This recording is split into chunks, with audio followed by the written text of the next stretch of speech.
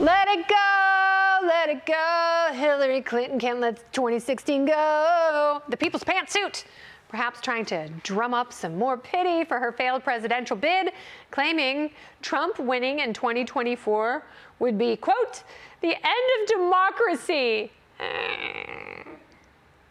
Trump wins, which I do not believe will happen. Let me just quickly say that.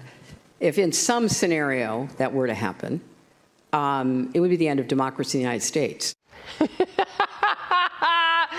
People voting for someone you don't like is not the end of democracy. It's democracy in action.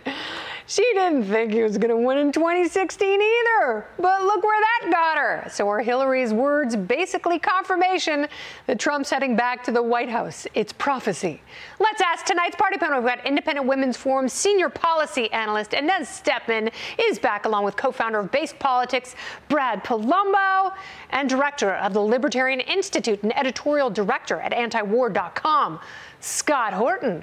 Scott, I'm going to let you tee this up because Hillary Clinton is not a good person, but I did not know that Bill Clinton has a nickname for her. What is that nickname? Yeah, he calls her the Warden because he hates her as much as we do. And, you know, now that you played that clip out loud, I take that in a little bit different context. I think maybe that was a threat.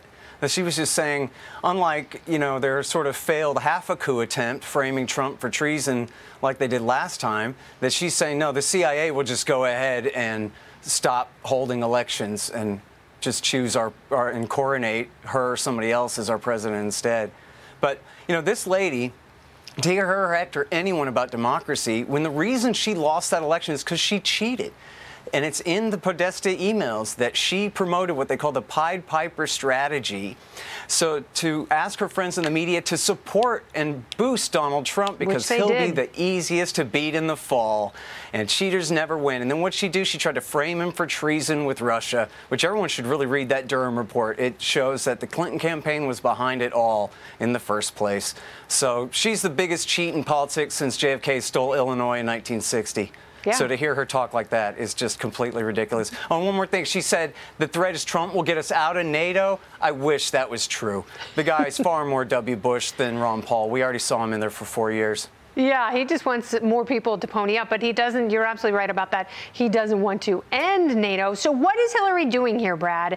See, I postulated on the 5 that she's actually running for vice president because she knows she's going to outlive Joe Biden, and then she can serve out the rest of his second term and then run again on her own. What do you think she's doing, Brad?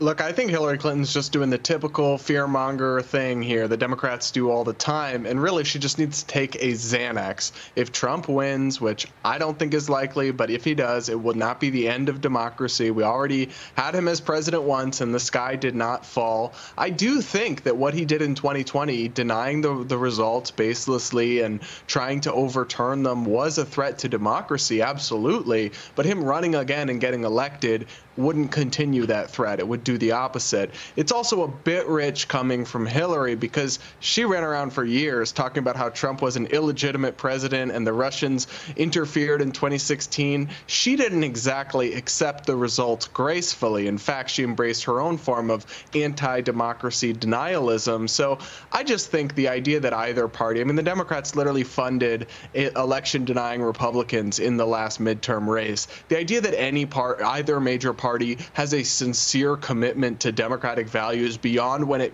actually just aligns with their partisan interests, yeah, color me skeptical. I tend to agree with that, Inez, because Hillary Clinton and Donald Trump essentially did the same thing. They denied the results of the election, but they were still election results that didn't go in their favor. So I don't think democracy is going to die, but I do think there's something to what Scott said. And I think what the media is doing is trying to take down DeSantis as hard as they possibly can because he poses a bigger threat in the general election than Trump does. And, you know, they're boosting Trump and some of those poll numbers. Well, first of all, I'm kind of skeptical of the idea that anybody knows which one of them will be a better general election candidate. I think it'd be foolish to assume that either one of them couldn't win this election. So, because I mean, we got a big surprise in 2016. It was a very close race in 2020. All that is required is 30,000 votes between several different states. So I think it would be foolish to imagine that Donald Trump cannot win again.